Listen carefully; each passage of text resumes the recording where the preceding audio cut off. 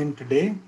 This is the 15th talk in our series organized by the Teachers Against the Climate Crisis. And it's a particularly good day to have a talk. I should just point out that we actually met for the first time exactly 1 year ago. On 7th of September, about 10 12 of us met in a room in Dayal Singh College. So it's actually been exactly 1 year. So I'm very glad that we're having this talk today. And I would say that it's in some ways it's been one of the strangest years in my lifetime and possibly in many of our lives. And through this, I think we managed to do a reasonable amount of work. And part of that work and part of what's kept us going has been this talk series, of which today is the 15th. So thank you, Devika. I'm glad we are having this talk today. So with those few words, let me just pass on to Lavanya Suresh. And thank you once again for joining in.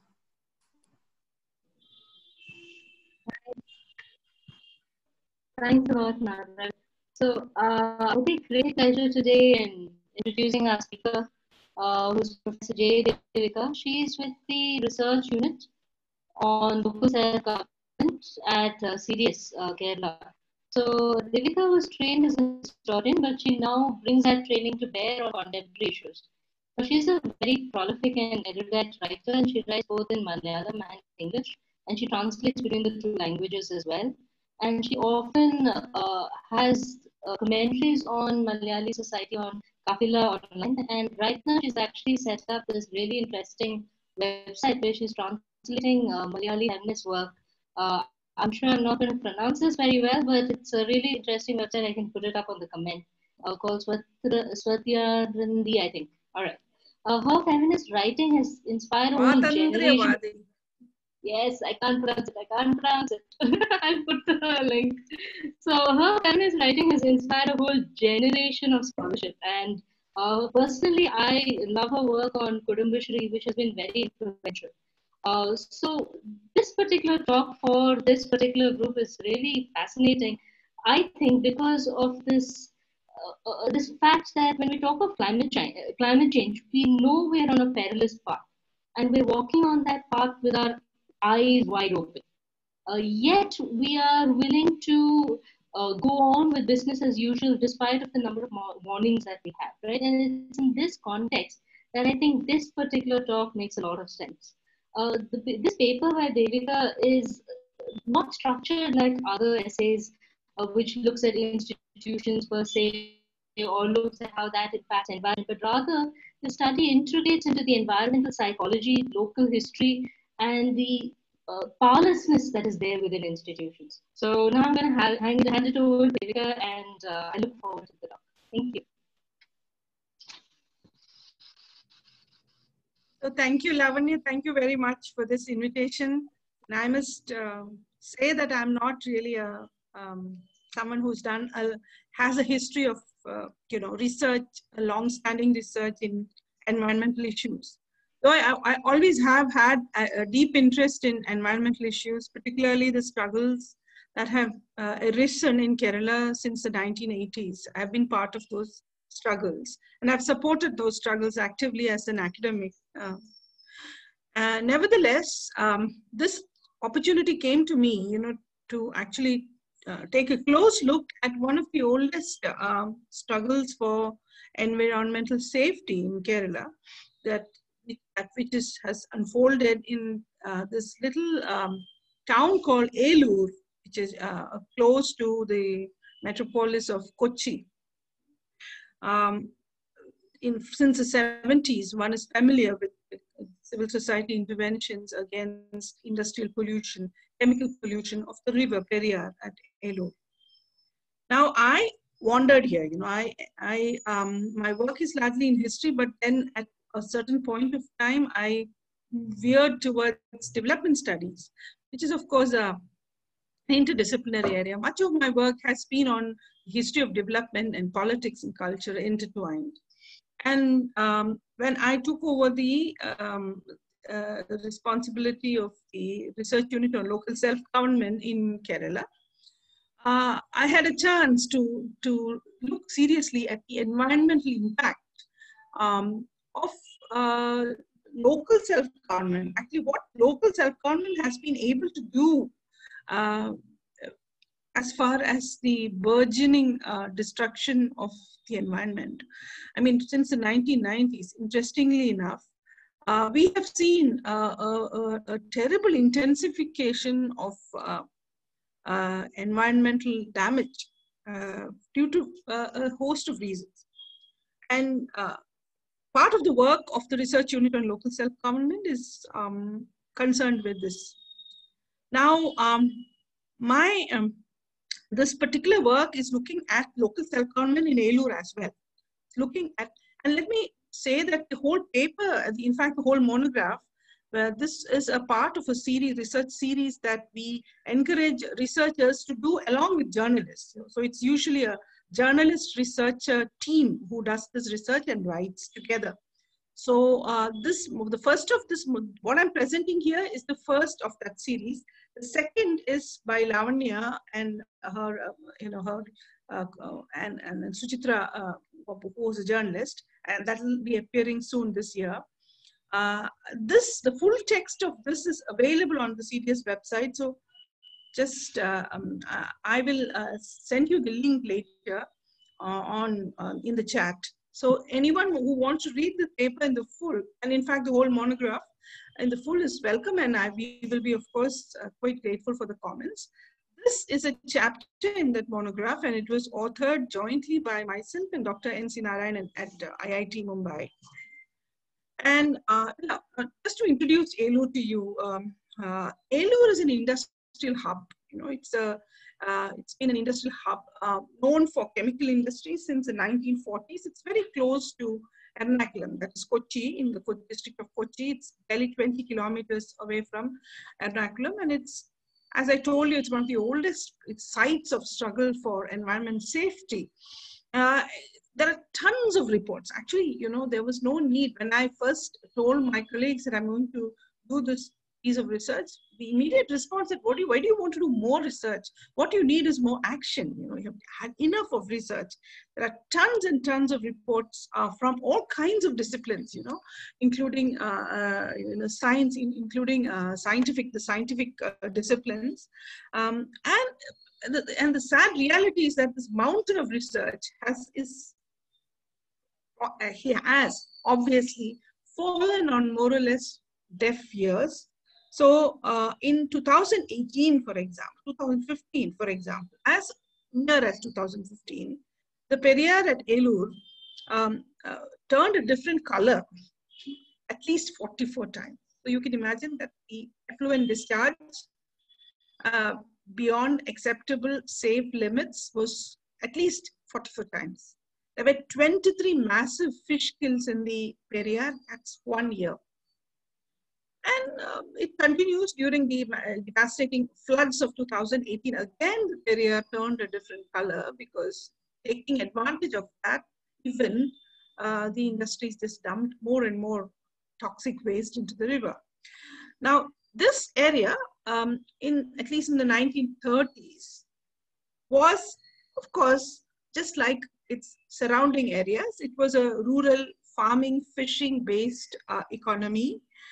Well, though they have that economy is almost completely gone, to be replaced by the industries, massive number of industries.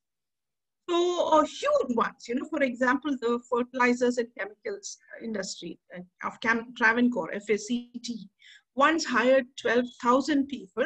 Now that has fallen to 2,000. So the industries are failing in that area. Other industries used to hire thousands of people, which now only hire hundreds of people. There are also studies from the 1970s that reveal illness, you know, all kinds of illness. So worst effect, and of course, the worst victims of these illnesses are inevitably the residents of the SC colony who reside on the banks of the river. You know, and in fact, they live on the banks of the worst polluted stream, which is called the Kurikandam Creek. No action from authorities. In fact, despite all this, despite so much of public attention, so much of international attention, surprisingly low amount of action from the authorities, and the scene has only been worsening. In the new millennium, there was a fire in the creek from burning of toluene. And toluene is a toxic chemical discharge. It was discharged through an unauthorized effluent pipe in the Hindustan insecticide factory. The Pollution Control Board, and as well as other public authorities, were largely ineffectual. Though public indignation did grow, and there was, there was a movement that came up against it. I'll speak of more of it later. This is just by way of introduction.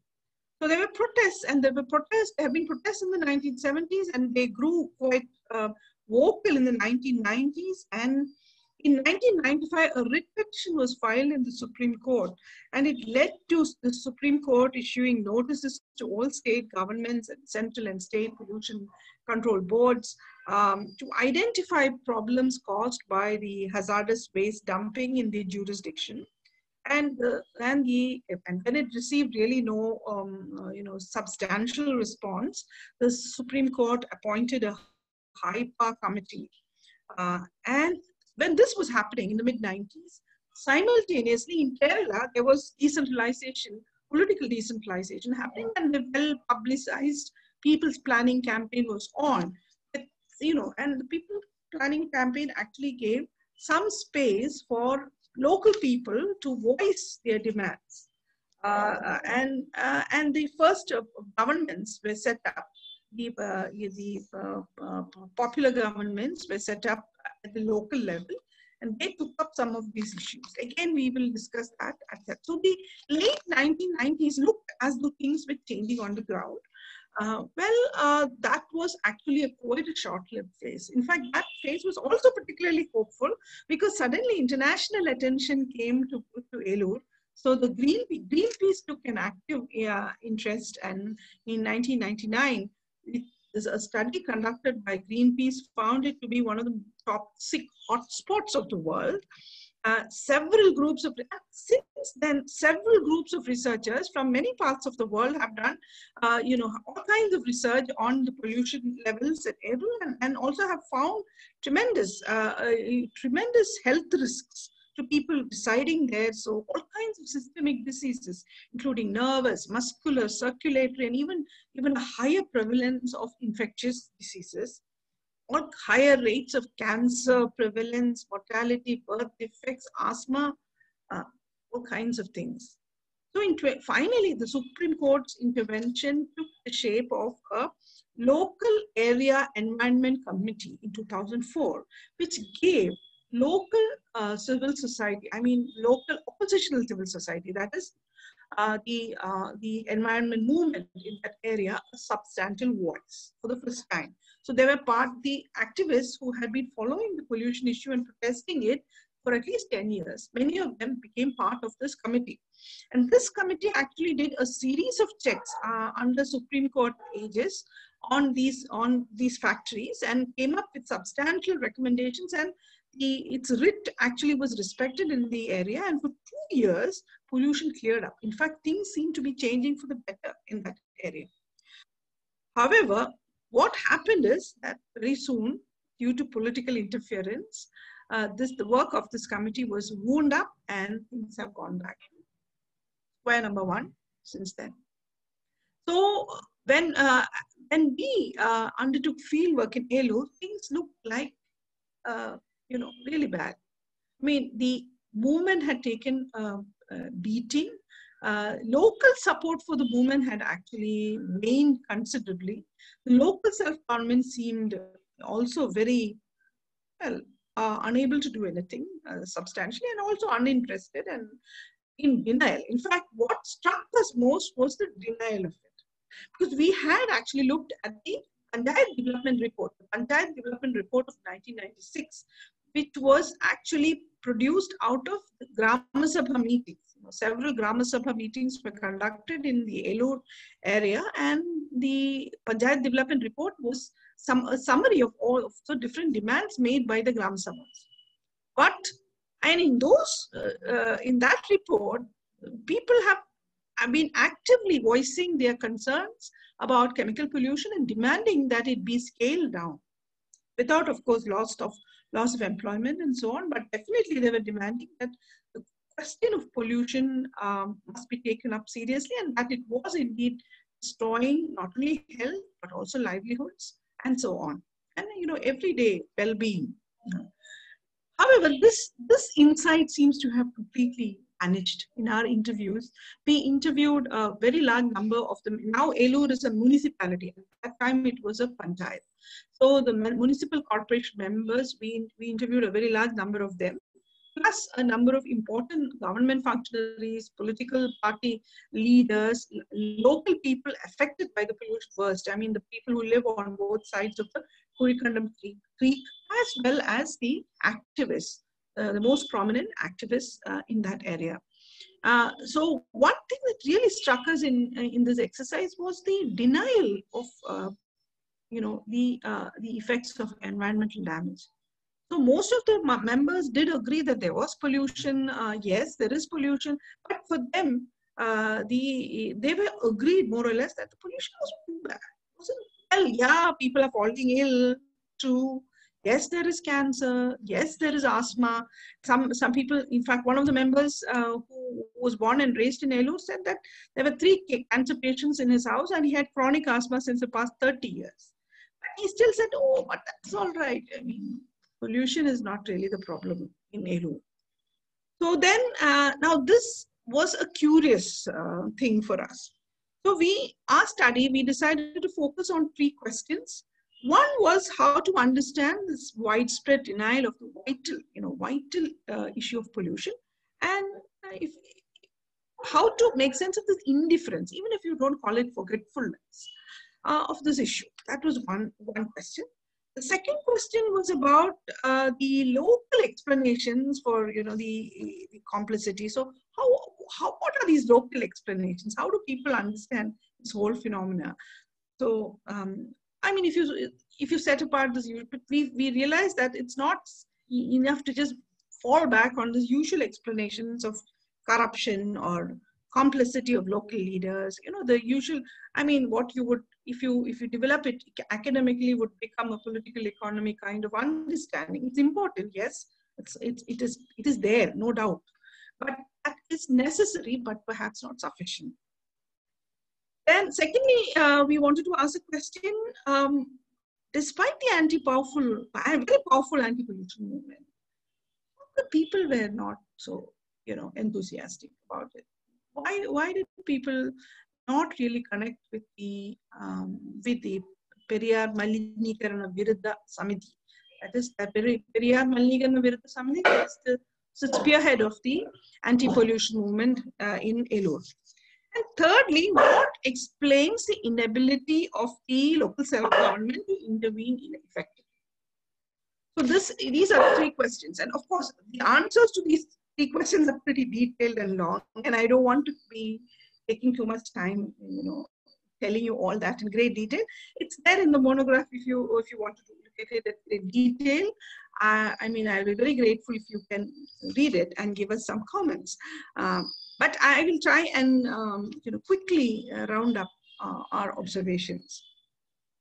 So firstly, there is, as I told you, there was sufficient public awareness and acknowledgement of the problem of industrial pollution in the 90s. There is no doubt. That seems to have disappeared. So that is the interesting thing. So most of the members of the municipality, the elected members, insist that it is a thing of the past.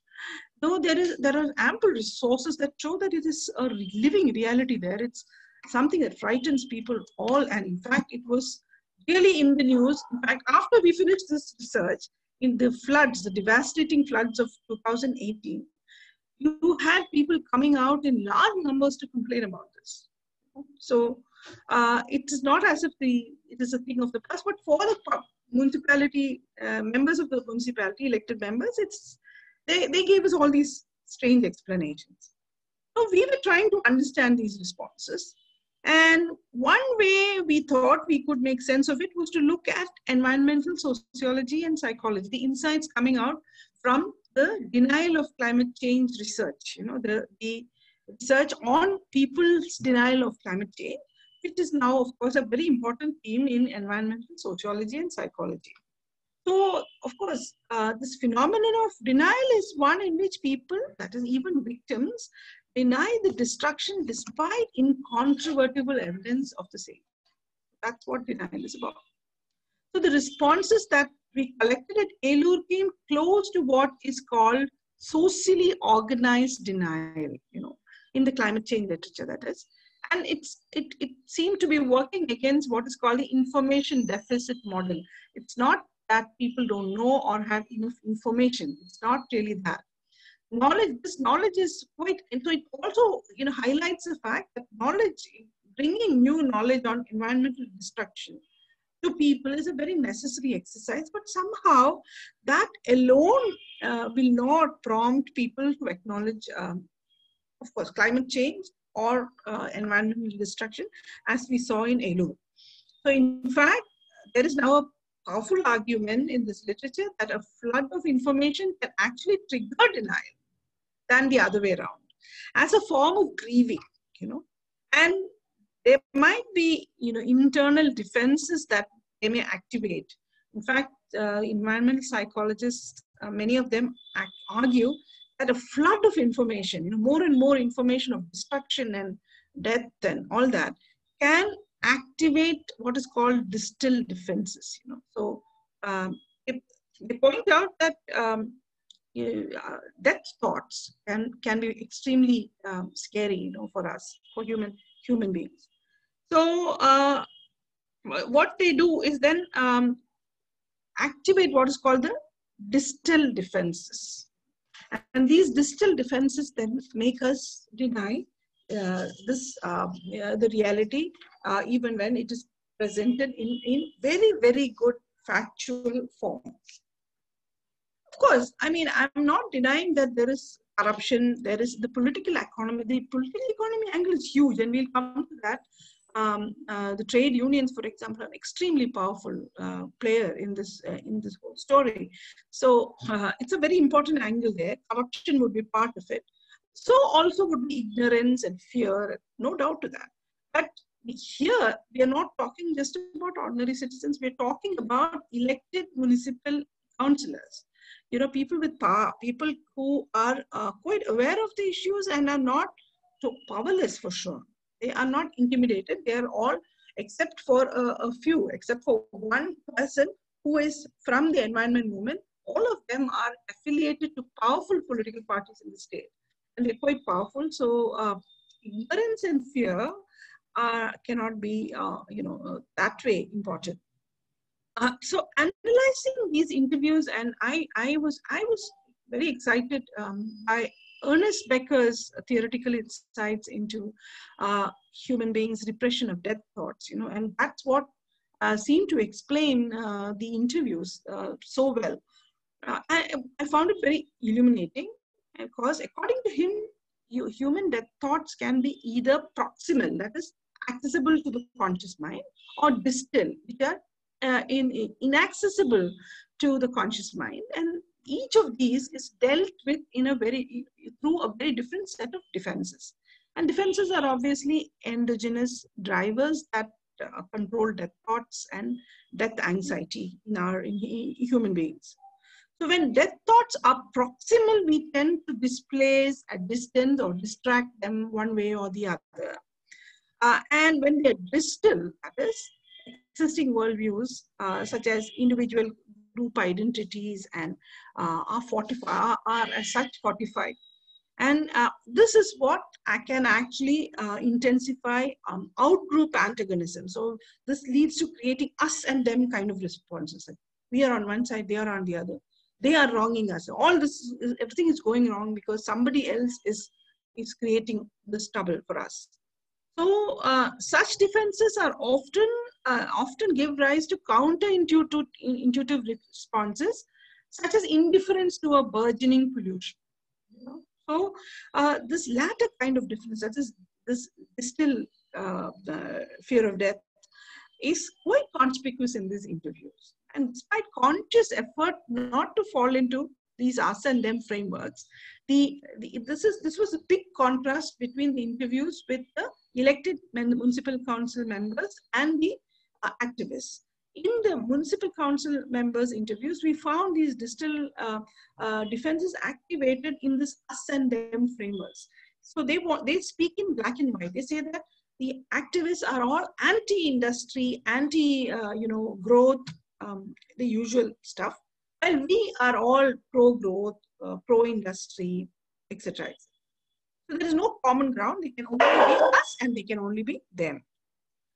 And however, if you look at the proximal threat perceptions, those are also quite abundant. And in fact, a large section of the paper has to do with identifying the strategies, the psychological strategies by which these proximal defenses seem to be working.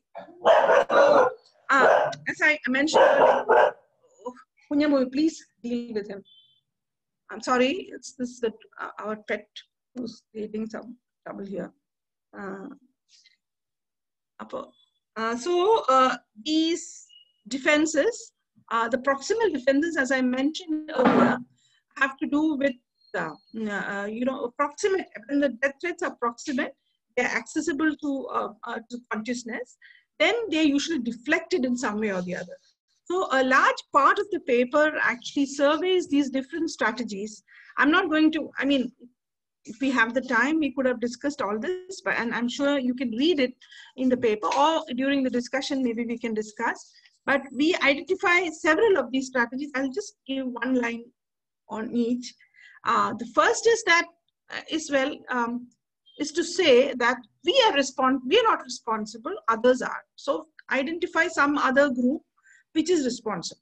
Like for example, the case, the Pollution Control Board, or something or the other, the upstream polluters, the tea plantations in the hills which are polluting. So why only us? Why don't we all blame them? Why don't we also get them to take a share of this blame? So this is deflecting the argument. The second strategy is to say that the future is more important. Pollution is in the past. Let us talk about the future. Now, that's a very common response. Again, to claim that, it's air pollution. Air pollution has been solved. Well, it's not been solved. They've set up largest, tallest stacks. So the polluting content is now directed somewhere else with the wind blowing that side. So that's another way of deflecting the whole question. The third argument is to say that, oh, this is mostly all pollution and all illness, everything was mostly in the past. So it's not in the present. So even if we don't talk about the future, let's just, these past things are past. So let's not pay them too much attention. And fourthly, there is this this response which says the body will adapt, saying that the human body has this infinite capacity to adapt to any kind of circumstances. So if you live sufficiently long, now this is medically incorrect, as we know, and interestingly enough, some people who said this had chronic patients in their homes, husbands, for example, who had married into Eloor. So the woman says that, oh, when we married and moved into Eloor, my husband started getting asthma. Now it's around 30 years. Now he's okay. His body has adapted to that. So how that happens, etc., is, of course, he's on a ton of medicine. So I was curious. So we probed. It turned out that he's on drugs, more drugs, and there are some drugs now which seem to be working for him a little better. Then the fifth response was of this proximal distancing, the defense kind of response was to say that, oh, we keep the place very, maybe the chemical industries are polluting it well, but we keep the place very clean. We are very mindful of waste dumping and they're talking about domestic waste. So the moment you talk about waste, they will catch on and tell you that what matters is really domestic waste. And we are very clean. We are a top municipality as far as dealing. Now these defenses, now if you look at the literature on climate change, for example, it is clear that these kinds of defenses are not limited to Eloor. They have been identified worldwide. But however, then we had to go on and ask this question: what triggers these defenses in the elected members? So what exactly triggers? Because environmental psychology also has a theory on what, not a theory, but several theories. Becker has a theory on what triggers these kinds of defenses. So for this, however, then you have to move into the local history of the spatial transformation of Eloor in the 20th century. Now, in the heyday of Nehruvian industrialism, Eloor was a place that was deterritorialized and re-territorialized as Udyoga Mandal. You know, Udyoga Mandal is how you, now in Eloor, the post office is called Udyoga Mandal. The PO is Udyoga Mandal PO. And Udyoga Mandal in Kerala was understood as the, as the domain of industry. Udyogam in Malayalam means a job, actually, by the way, employment. But of course, in Hindi, the translation that's given there is the domain of industry, the space of industry. So that, in fact, for a long time in Kerala, Udyoga Mandal in the Malayali imagination represented modernist national space. Earlier, that is in the 1930s, it was composed of nearly 41% of paddy land before the industrialization, and 20% of farmland, and around 12% homestead land, and nearly 30% of this was uninhabited. And Eloor, by the way, is an island. It's an island in the Periyar. However, if you visit Eloor, you will never get the sense of it being an island. It's been so altered spatially. The first bridge in Eloor was built in 1955 when industrialization gained pace there. Since then, now you have 11 bridges that can connect Eloor to the Ernakulam district, to both shores. And you will never get the sense of living on an island if you live in Eloor now. It used to be, the Eloor as an area was under the Brahmin elite landlords in the 1930s. And in the late 1930s, however, when large-scale industrialization took off in the erstwhile princely state of Travancore, Eloor was identified as an ideal location because it was on the Periyar, and the swift currents of the Periyar could carry the timber logs from the deep forests to build industrial units. So it was also clearly having ample access to water. And the hydroelectric plant, the first hydroelectric power plant that was set up in Travancore, could provide electricity. So chemical industries were supposed to be ideally suited to this area, to Eloor. So the earliest factory was an aluminum factory. It was set up there in 1939, and then under the Diwan of that time, Sir C.P. Ramaswamy Iyer, the fertilizers and chemicals, Travancore, was set up in 1947. In 1944, actually, and it became, it was announced to be Udyoga Mandal, actually, before Nehru, in 1944. It was already identified as the place of industry. In 1944, the Travancore Cochin Chemical, then the Binani Zinc factory in 1950, and in the 1950s, you have several other new factories arriving, Hindustan Insecticides, as well as the FACT undergoing a very huge expansion through the 1950s and in the 1960s. Now, the transformation of this area was clearly then due to non-local factors. So, the generation of electricity from Pallivasal, the hydroelectric plant, that was one of the conditions. And the second was, of course, the Second World War, and the food shortages that it engendered, which led to this push towards food production, increasing food production. And at that point, fertilizers and chemicals were, a vital part of the imagination of the of agricultural, intensive agriculture, and C.P. Ramaswamy Iyer was driven by such a vision. Now, by 2005, this small area of something like 11.21 square kilometers had 300 factories, huge 300 factories. And these changes completely altered the ecological features of the region.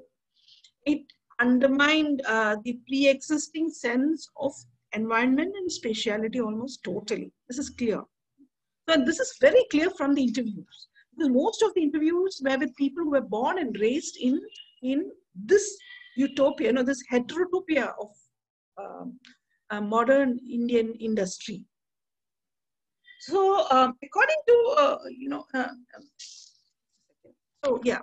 So if you look at the physical changes, well, Eloor is a very, very, very particular, very unique kind of a place in Kerala, where you have division of the very early division of space between industry and democracy in 1950. So industry was given large parcels of land. So 500, 600, 700 acres of land, large parcels of land.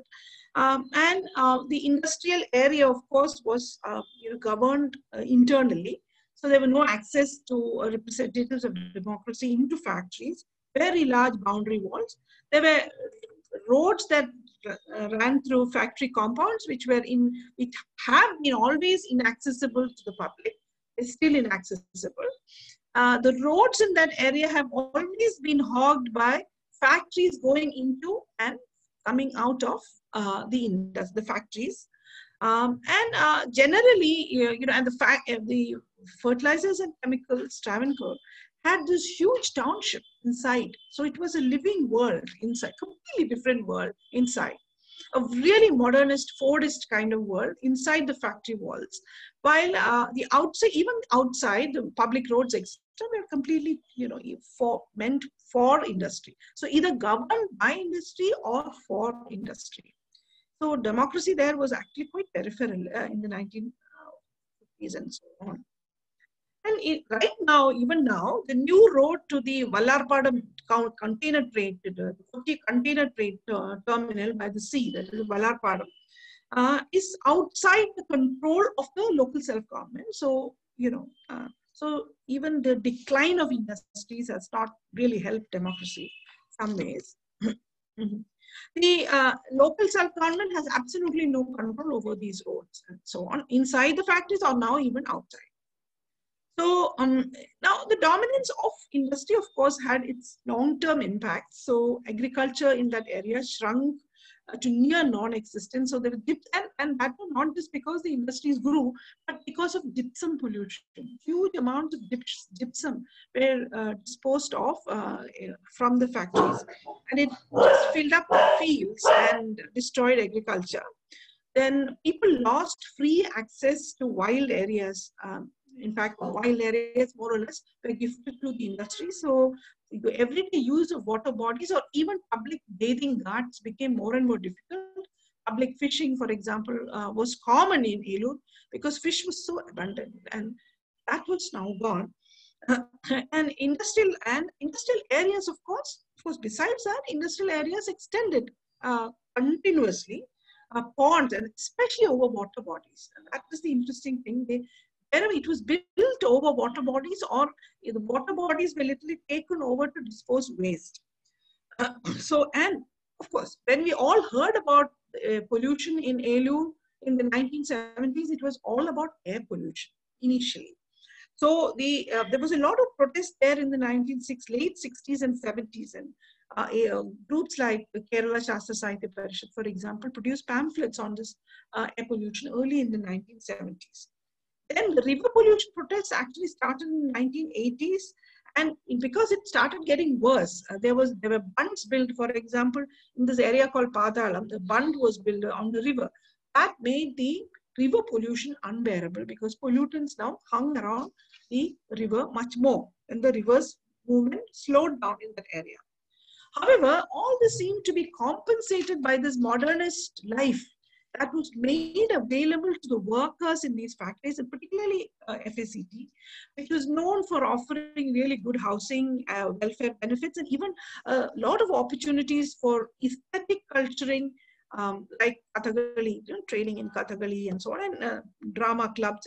And MKK Nair, who was the civil servant who created this modernist heterotopia in Eloor, he was known to encourage workers' aesthetic pursuit. So many of these workers became known poets and dramatists, etc., in Kerala at that time. So it was quite a interesting place at that time. And of course, more importantly, there was a large informal sector that grew around the township. So all kinds of people who sold hawkers and peddlers and dhobis and all kinds of informal services and services and goods offered around. So that built the economy of Eloor in a very different direction from what it was. So the industry, however, was the key employer and the provider of all kinds of employment. Everything revolved around the industry.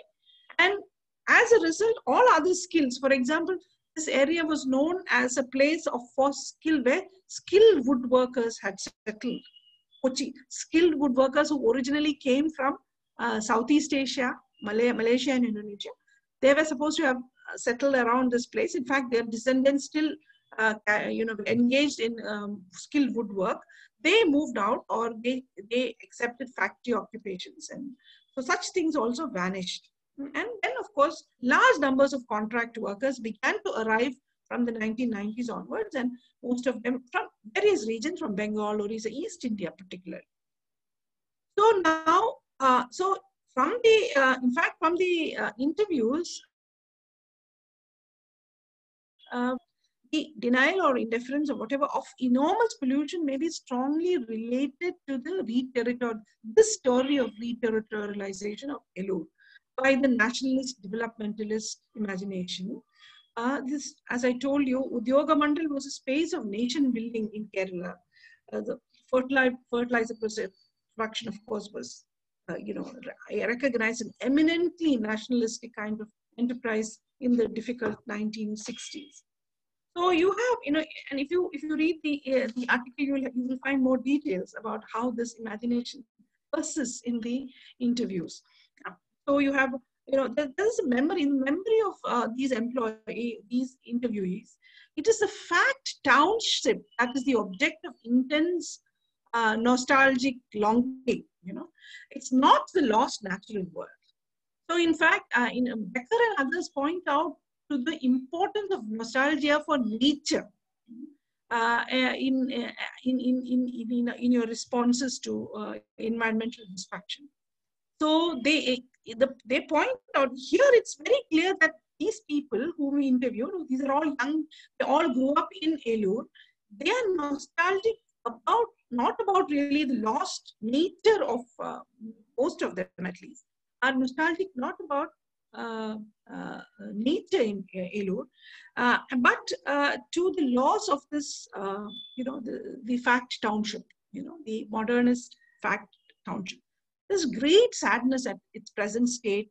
So for the liberal intellectual culturing that it offered to all, gentle, the genteel Nehruvianism, the kind of the roads, the wide roads with gulmohar trees on either sides, and the orderly housing, the hierarchies even. All of it is, in the imagination of the workers. And so they lament the present of Eloor. So some called it the graveyard of industry. Some said it was like an abandoned cemetery. And somebody said very tellingly that it was like a crumbling Nalikatta. Nalikatta refers to a feudal home, a feudal homestead, that is. The homestead of a feudal lord. Nalikatta. I mean, Nalikatta can mean also a middle class, a non-landlord house. But when you usually use it, this crumbling Nalikatta usually refers to a place which was once a great seat of power and culture and tradition, which is all now destroyed, lost. So this is in striking contrast with the interviews with the activists. Because a number of these activists, and with the exception of one member who comes from a Dalit community, who was not an elected member, who was a member of a Dalit community and a long-standing activist. With just with his exception, all the other members were nostalgic for this township.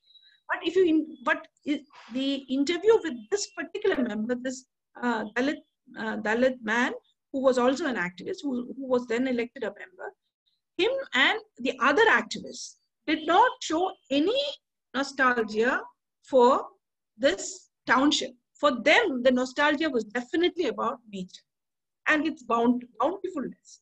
And interestingly, a very large number of these activists came from either Dalit or other groups which were actively engaged with this ecosystem for a livelihood earlier. So fishers, activists who came from fisher families. This Dalit member himself, who was a farmer and a fisher, and many such. They all had connections, livelihood connections with the earlier natural world and they deeply mourned the loss of that world. So in some ways, this local history of Eloor points to the formation of an ecological habitus that has persisted into the present, of course, despite this gradual loss of the conditions of existence from which this habitus developed, gives a better sense of the various psychological defenses that are attached. So in some ways, what we did was to look closely at these psychological defenses and then look at the local history of the place to see how to understand how the changes in the spatiality of the place may have triggered these defenses. So in some ways, the nostalgia for the modern father-like industry at Eloor. I mean, the whole description of Eloor as a crumbling tarawat, lacking a senior man, a senior male to take care of it. That is, MKK Nair is so deeply rooted in the imagination of these interviewees because he's like a father figure, a lost father figure. So the local self-government, the elected members of the local self-government are mourning the loss of this father figure. And they feel that the industries who have inherited the industries who have inherited this Maliketa are simply not good enough managers of that region, of that whole area. So, in fact, in some ways, this nostalgia for this modern father-like industry at Eloor serves the same function as, the anticipation of the future. They're forever thinking about the future, of what it will bring. It serves to deal with this powerlessness, which seems to be characteristic of the local governments there. Now, coming to the environment struggles at Eloor. Sorry to interrupt. Sorry to interrupt, Devika. Could you conclude? We're kind of running out of time. Right. Thank you. Yeah. So I'll just because you see, as I told you, this is a large paper. So I intend to stop here because this is this is half the argument. Then the rest of it, you can read. I think this argument will stand by itself even without the other parts. So the rest of it, very briefly put, is it's about environmental struggle, and we were trying to compare it with the Talier struggle. The pollution, the anti-pollution struggle at the Talier, which is far more successful than the Periyar one, and trying to think on why that grew into a mass struggle, successful mass struggle, including the workers and everybody else. Why this did not, and or why the Chalakudi River struggle was much more successful than this one. And finally, we look at the local self-government and why it has, what are the structural issues which have made the local self-government so powerless, despite the fact that at its start, the local self-government in Eloor did start with some very promising signals towards ending industrial pollution. So that is really the substance of this paper, the summary of this paper. But I will stop now and we could, if there are questions, I'll be happy. Shall I look at the chat box? Thanks a lot, Devika, for really. So I would invite everyone to please type your questions in the chat box, or if you want to ask your questions, just let me know and I'll call your name. Then you can turn your microphone on. Yeah, that was a really fascinating talk. I really enjoyed reading the paper, and it's so nice to hear you speak again. So till people start typing questions, there's one question that I was wondering if you could take in terms of scale, right? So you talk about the local governments. You also talk of pollution, wherein which the people you interview talk about pollution from above or the big industry. But we're also talking about pollution at the local level. So this idea of scale keeps coming into your study. So how do you deal with that? By local level, in pollution at the local level, you mean the You're domestic muted. waste and small industries? Yeah. I'm on mute. No, I'm not on mute. Oh my God. Am I not audible? No, it's coming. The beginning was, I could hear the Break. beginning. No, We can hear I'm you. just asking. No, I just want to ask how could you just make it a little more clear on what you meant by local time pollution? Did you mean domestic pollution and small scale industry pollution and so on? So I was thinking of in terms of scale in two ways. One, in terms of the institutions of governance themselves, right? So your the people that you interviewed were basically from the municipality and from the panchayat who live in Eloor. Now they kept talking about the idea of pollution being elsewhere, right? Being other, being far away. Yeah. But the consequences being here. So how did you see that within this idea of the heterotopia? Well, the industrial heterotopia is something that is vanishing now. You know, it was quite vanished. It's vanished. It was once. It is no longer. It is only in people's imagination, and that was a nostalgic memory.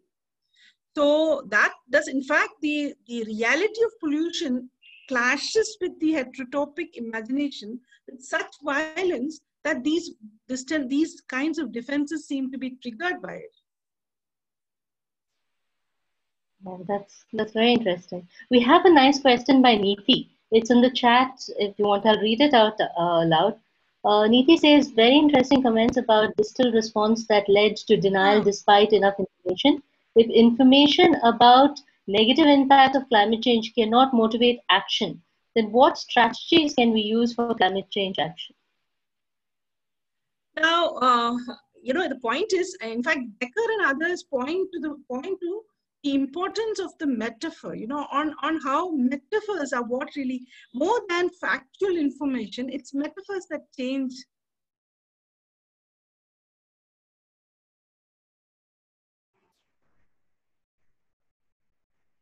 You seem to have lost her.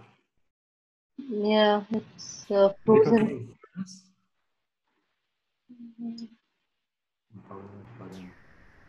1 minute, I'll try to contact her. Yeah, take your time. Yeah.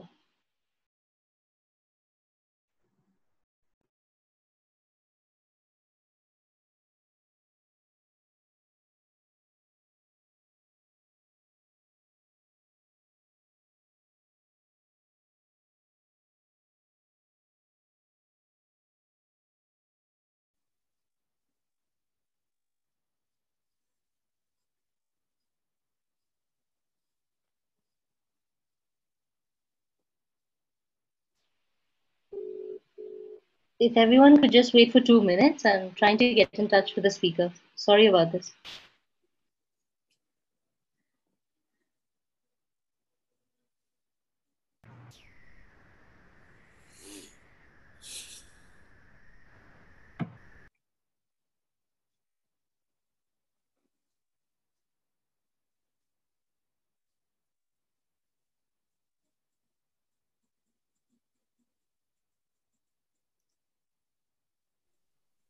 Sorry, the Wi-Fi dropped. That's why. So I suddenly existed. Hi, welcome back. I will basically. All right. So could I read out the questions? Yes, please.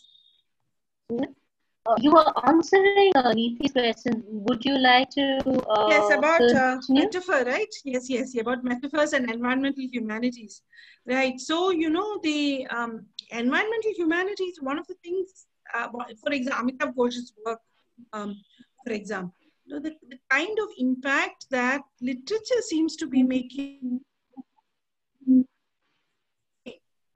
in bringing the environment, nature back into the imagination of human imagination. In some ways, we are so alienated from nature. It's you know, to bring it back into the human imagination, you know, make it part of your subjectivity. That is, I mean, that the problem is that nature is no longer part of people's subjectivity, less and less part of middle class elite subjectivity. So to bring it back into that imagination, I think it is metaphor that is going to play a very important role. Well, of course, there is no question that you need more better imaginative, I mean, information, etc. But for people to take an interest actively in that information and to act on that information, I think the fundamental psychological transformation will come only through metaphors. And that's why you have Narayana Guru and I have always wondered why the seers, the great seers, always spoke in poetry. You know, they never wrote down boring things. They always sang. Whether it's Mirabai or Sakhu or you name it. Narayana Guru. Philosophical insights all came. In fact, I think, yeah, Barbara has a related question. So she says, I haven't met heterotopia before and wonder exactly how it represents the other spaces activities when the industries are needed for contemporary economic development. Yes. Her chat may not be visible to you if you it was have earlier. Actually, it was yeah, earlier. you left and came back, right? So it tends to remove the earlier chats. So she's saying, I also wonder at the extent to which you have described a dystopia. Please could you develop the relationship between heterotopia and denial? Well, the heterotopia is not a dystopia. Heterotopia is a space, an imagined, in fact, it's not even an imagined space. It is a space that is consecrated to an idea. You know, in some ways, like you mark out that space, and that space then represents a certain idea, some kind of an idea in a full-blown sense. So that way, heterotopia, Eloor became a heterotopia for Indian Nehruvian, you know, the imagination of industry and everything that was Nehruvian, you know, the genteel Nehruvian liberal culturing. You know, there are these interesting stories about, we were told that how this was the only place that every day, there was a driver who we interviewed, you know, who had retired from FACT.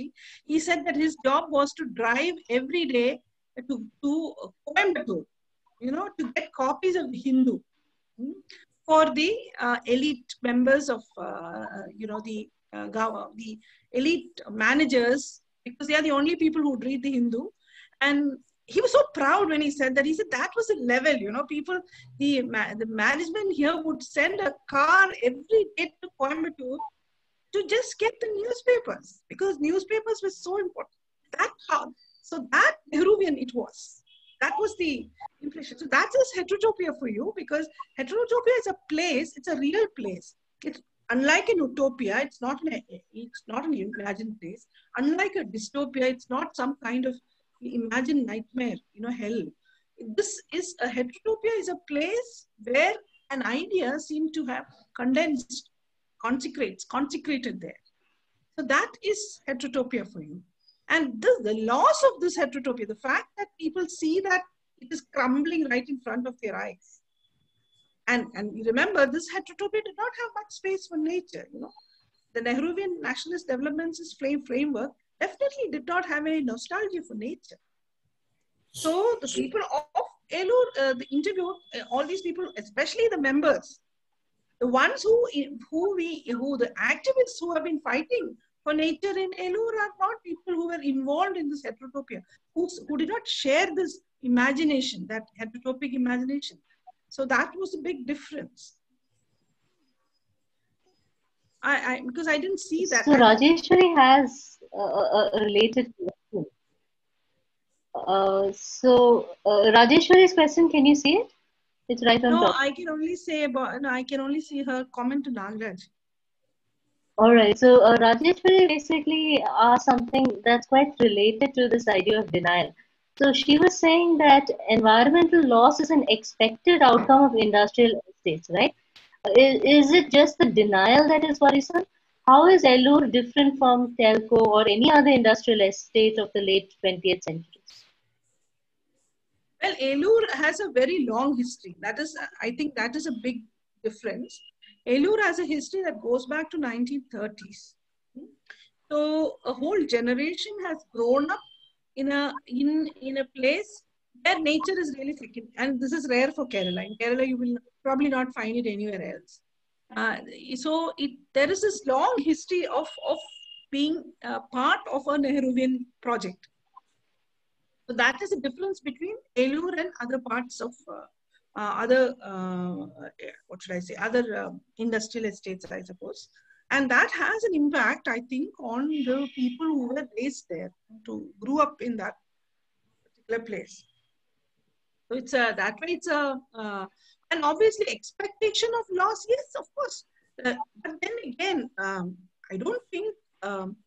This complete loss of, for example, the fact that you cannot imagine to yourself to be living on an island anymore, for example.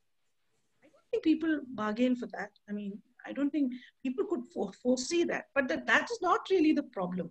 The problem is that people who were born and raised in Eloor, which is this space of nationalist, developmentalist, industrial imagination, are finding it hard to cope with the fact that this dream has not materialized. It is actually crumbling and dying. And it is under attack also from people, ecosystem, and descendants of ecosystem peoples in that area. So they cannot stomach that criticism.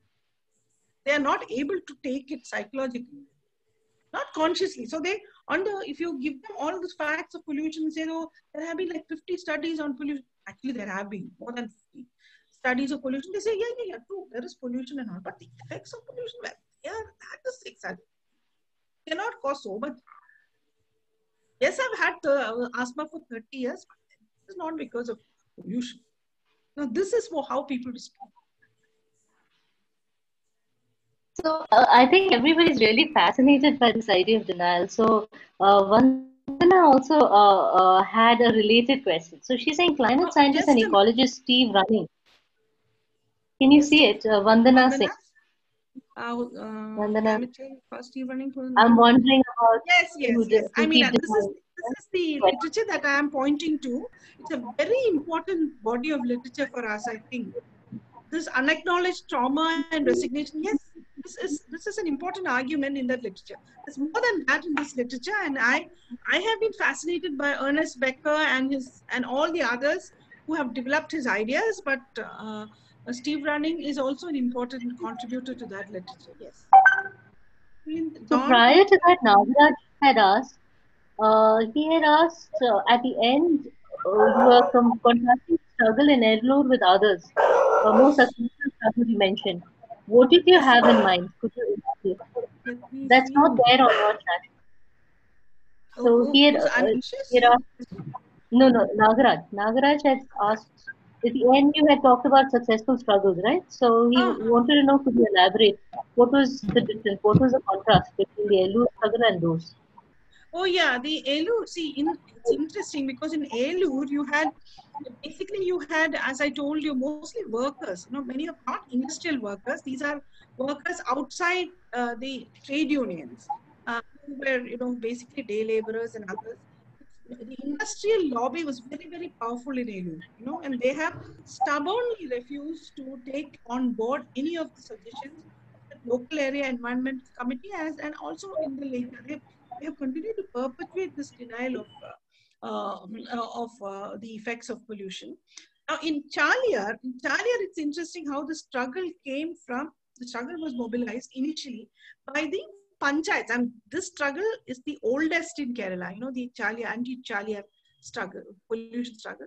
this started in the early 1960s, after the Grasim factory began to pollute the Talia River very, very seriously. At that time, the panchayats that were, remember, that was not the time of Panchayati Raj. Panchayats were not powerful bodies. They had nothing like the constitutional mandate they were given in the 90s. Nothing of that kind. Despite that, it was the surrounding panchayats, 5 or 6 panchayat presidents, who first, called for a movement against this. And they are the ones who started mobilizing people. They also managed, and this is very different. See, for example, there you had Grasim, he had Birla, for an outsider, who had come and set up. This was private sector, be it with support of the government, but it was a private sector industry, and it was a loan industry, and it was by a known, capitalist. So he could be easily placed into an outsider framework, outsider intruding framework. Now, however, in Eloor, that kind of imagination was difficult to mobilize, because this was the fruition of the nationalist dream of industry. So this was public sector. FSCT is huge, supposed to be the pride of Kerala, right? So, and all these other industries were largely public sector. So it was very difficult for the movement to mobilize. And if you look at Chalia, the other struggle, the Chalakudipura Samrakshana Samiti struggle, there they had ecosystem people, the Kadar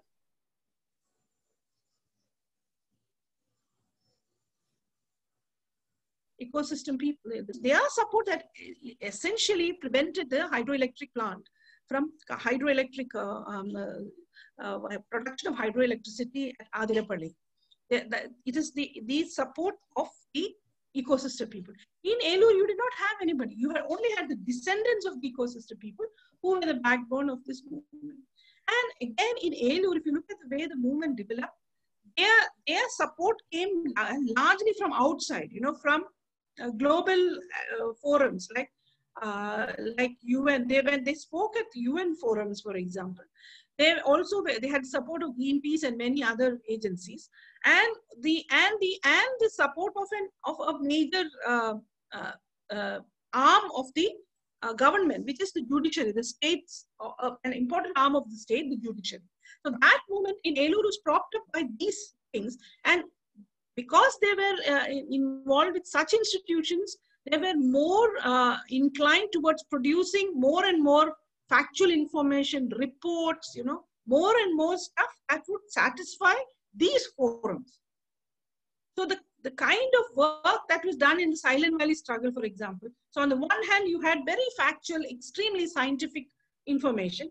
On the other side, you had poets and writers and all kinds of other people making all this cultural, creating a new language, a poetic language for the struggle. This happened simultaneously for the Silent Valley movement. It did not happen so in Eloor.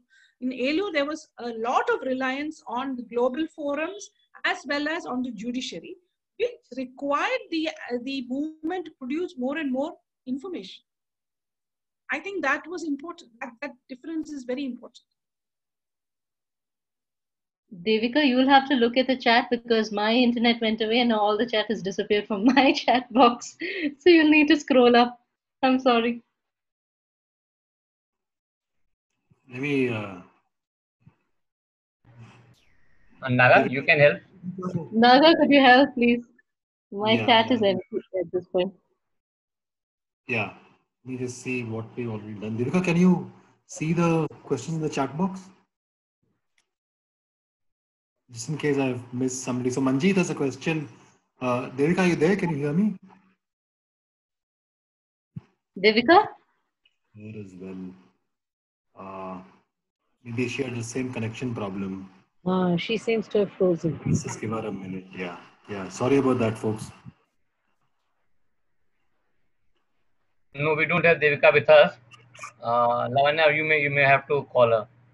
Yeah, I'll call her again. 1 second. Must be connected.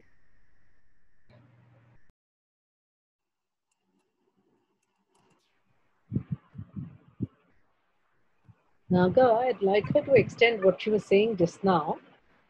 Yeah, please. I've asked a question in the chat box, and as I was typing the question, she was talking about what happened in Silent Valley between the different kinds of discourses, the scientific and the literary, on both sides. So I was just thinking that, she's saying that these things are coming back, the literary writing on issues of the environment are coming back.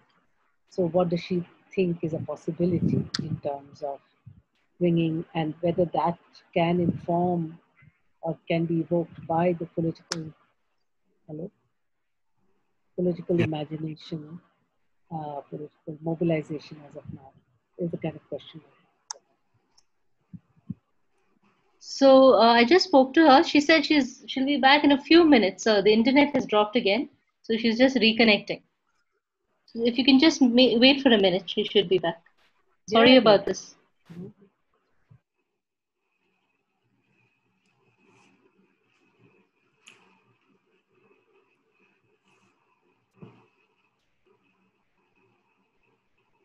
I'm here actually.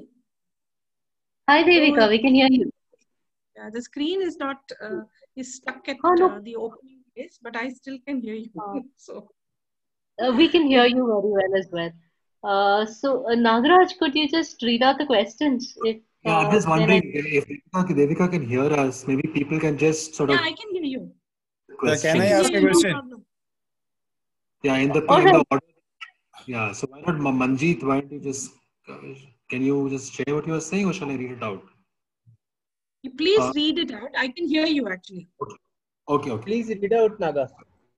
Okay, so Manjeet says rich in local opinion and I have many questions, but if you could briefly tell me about a possible classification of these opinions.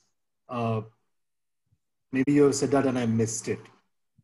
It's talking about I did say that it will take. I kind of listed these opinions into 5 different types of proximal defenses, 5 different ways of deflecting. Now, this in the chat, I've just added a link into the chat if you want to look at the document from which I just presented.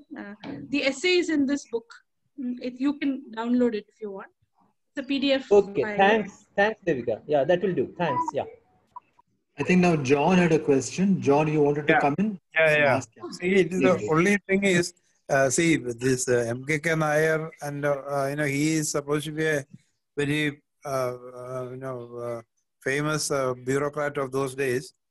Is it a case that this Eloor units which came up did not have the facility to treat the effluents before they were discharged to these the rivers around? Now, at one point, it did, because the demand made by the environment movement there has not been to close down the industries. It has been to update the technology. Yeah. So the Supreme Court's, the litigation ended up in the Supreme Court demanding that all these industries, ensure that the waste is properly treated before it is sent off to the river. Yeah. And for that did not happen. Now that did not happen. That was supposed to happen along with the participation by the municipality, and of course it would involve a lot of money. So there was all discussion on how much money the state government would have to contribute, how much would come from the center, how much the industries would have to contribute, and so on. All this ended up, so nothing has moved on that front, though there was a lot of talk. Even in 2017, the municipality was pretty hopeful that this might take off because they had meetings around that. Nothing has taken off. The Pollution Control Board, for example, all the people we interviewed there, they kept on saying that there is a desperate need to update the technology. And the activists are at pains to convince us that they are not against the industries. They want the industries to clean up in the sense that there is now technology. It's not as if chemical industries have no technology to clean up their waste. They do have that. The industries are actually failing. As I told you, national public sector industries are having a difficult time making ends meet, is what they say. They say that they are loss-making units mostly, and they don't want to really spend much more money on that. And the trade unions are pretty adamant that they will not allow anything that will jeopardize their jobs and their benefits. In fact, one way to attempt a proper political economy analysis, I think the work of people like Beck, Ulrich Beck, etc., are now very, very significant. How we look at the organized sector workers. What kind of if you look at the destruction of nature, of nature by capitalism, what kind of a place you would assign the industrial worker in that frame? There is interesting work in political economy on that, and also in sociology, like the work of people like Ulrich Beck. So Rohit Jha has a question which focuses on the spatial approach to development. He says, could you highlight any measures adopted by the village residents or the local governments to counter the spatial approach to development? Another question is, by incorporating the environmental aspects in planning, do they help us to challenge the spatial restructuring?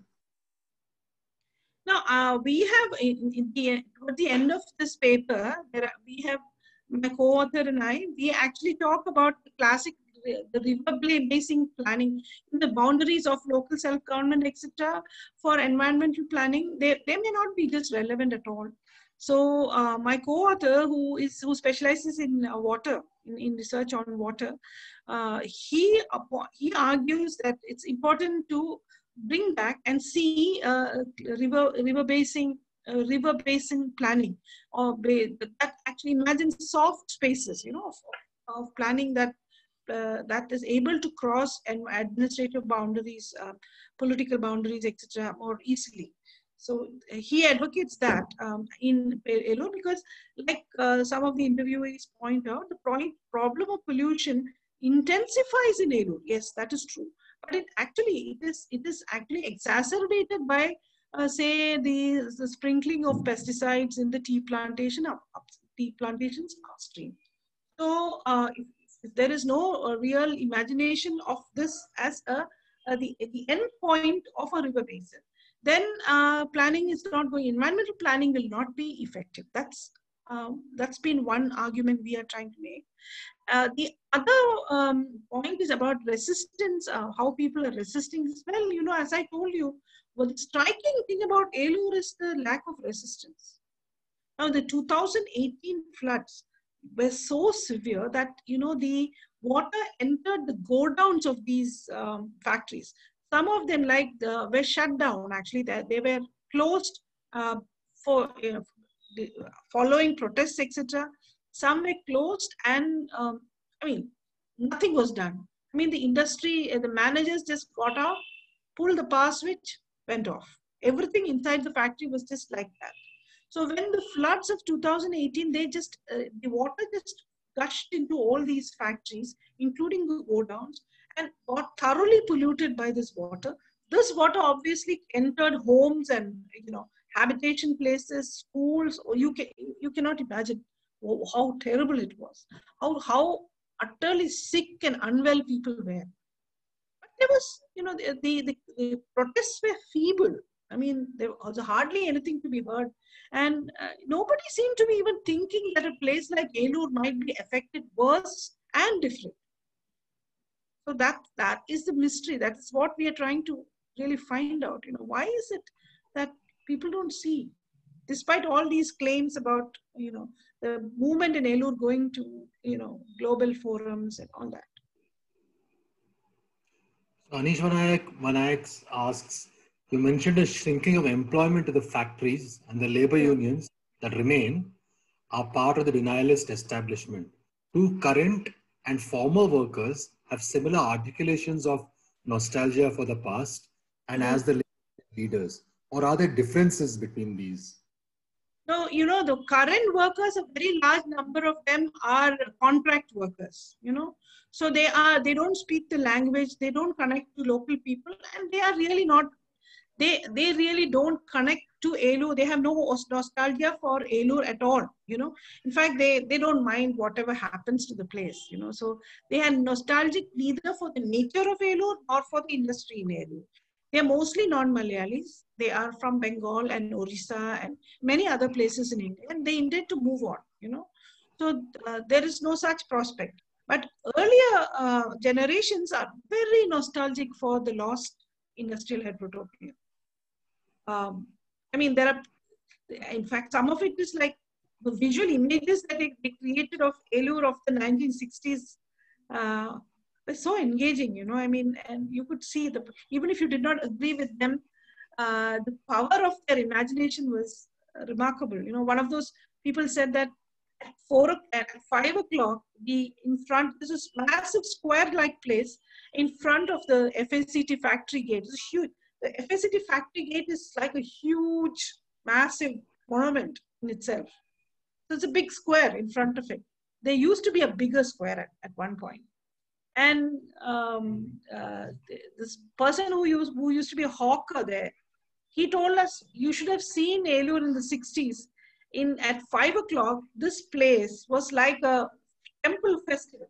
It was a temple festival every day with 12,000 people thronging there at that time.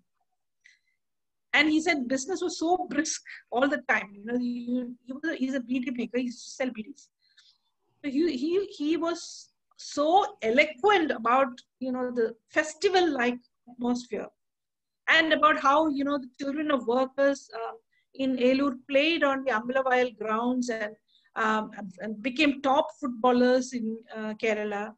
Or how the Udyogamandal Drama Club won the Kerala State Dramatics Trophy continuously for 3 years. How the Kathakali school in the Eloor, the FACT township, was one of the most successful Kathakali schools in Kerala. Again, I mean, I can go on and on. So this lost world, something that constantly haunts, and and they want this, you know, father figure to come back. Like M.K. Nair is like a god there, even now. M.K. Nair is like some deity. So he's highly respected. And respect is actually to tone it down, you know, to use the word. Amani Pannaganti is adding to Vandana's question, saying that the toxic reminds me of Rob Nixon's concept of slow violence. Could the gradual and invisible way in which toxic pollution and its harms persist, someone's thinking of health harms like cancer and asthma, do they play a role in normalizing and desensitizing people to the adverse environmental impacts? Yeah, that is a very good, I think that's a very good point. I totally agree. And in this paper, there is, we quote one of these activists who compare the lack of response, you know, the lack of response of local people to this issue to domestic violence, you know. So I think that makes a lot of sense with what you just said. He says, this particular activist, he says that it's like some housewives who have got so used to violence every day. You know, they've been beaten every single day of their lives. They feel terrible if the husband doesn't beat them. So he says that people in Eloor have become like that. The slow violence, slow regular violence over time seems to have normalized it, you know, seem to have made it like really just part of every day. So what it robs from you, what it takes away from you, doesn't feel too, you know, terrible, or the loss is not felt that acutely. So you're right.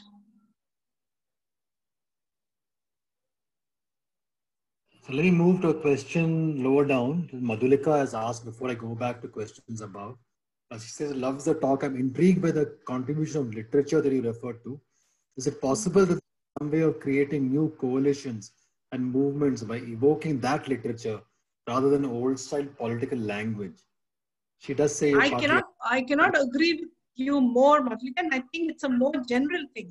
It's not just about environmental struggles. I think the revival of democracy in India, the revival of human decency in India, leave alone democracy, depends on new metaphors, depends on igniting the human imagination. Nothing else is going to save us. I am certain about that. In Kerala, for example, the endosulfans, the struggle around endosulfan. Mass mobilization happened around a novel, you know, a brilliant novel by somebody called Ambika Sutan Maungad. This was a novel which actually told the story of the struggle itself in that region, in Kasaragod. It's called Enmakade. So it's been translated into English. I've translated that. It's Juggernaut published that novel. And that novel was really the rallying point for people from other parts of Kerala, because Kasaragod is a small, tiny little district in the north.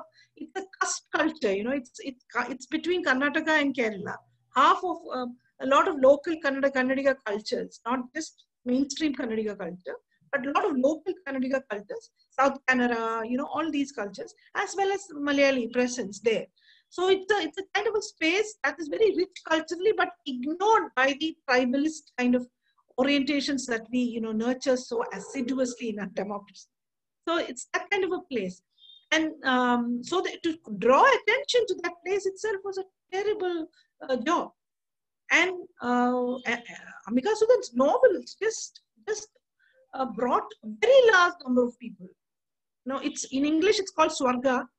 That novel is called Swarga, and it weaves into it. It's a kind of a post-human tale, and that is what inspired people to join the struggle. Actually, so I totally believe that environmental humanities is going to be a vital discipline for the environmental struggle, and in general, the incitement of the metaphor is what is going to shake people out of the stupor.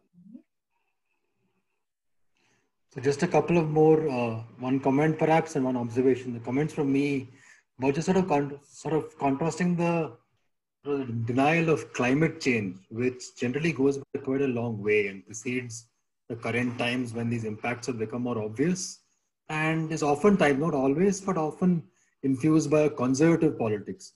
Whereas in Eloor, you know, the dynamic seems quite different. Yeah.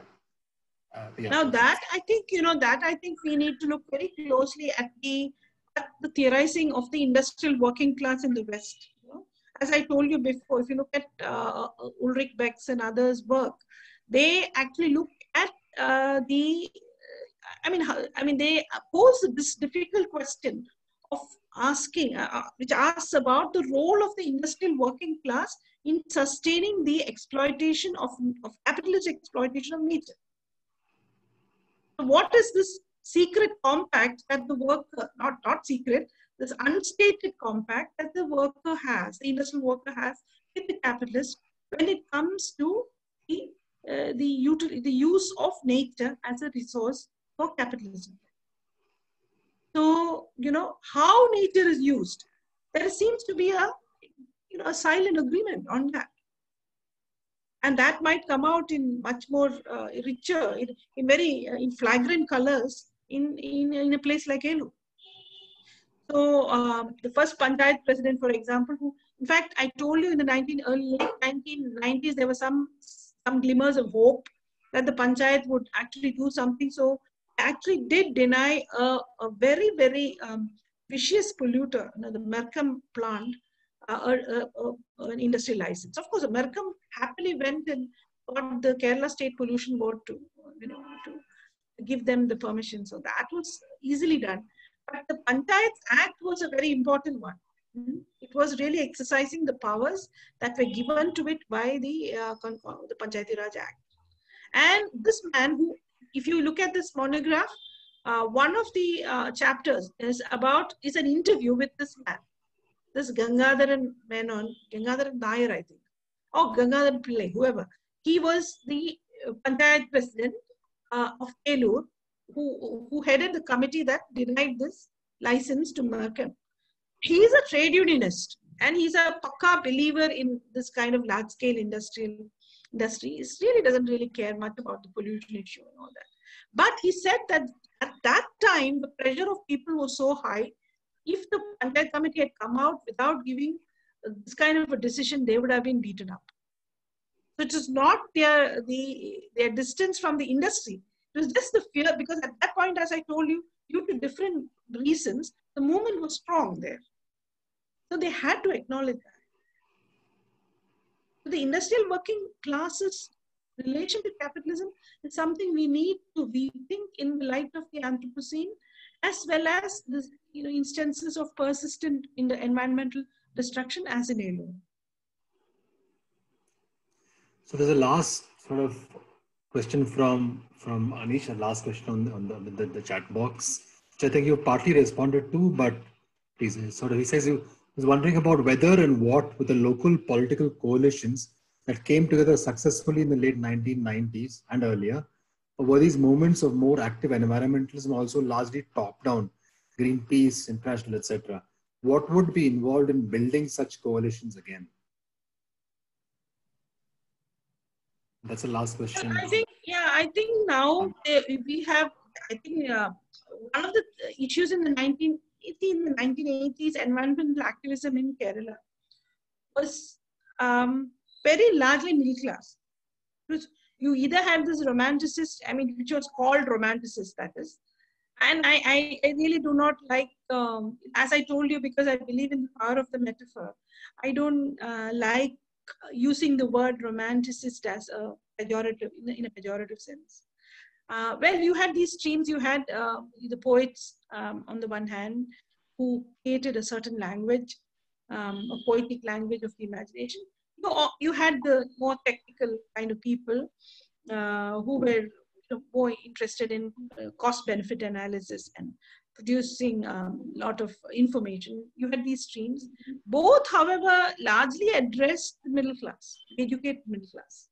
Issues were also in the 1980s were posed as such. For example, the issue of water shortage, the issue of electricity, cheap electricity, etc. In the 1990s, with neoliberalism, there is a big shift because this middle class is able to buy itself a little higher. They can buy some more time. That was evident.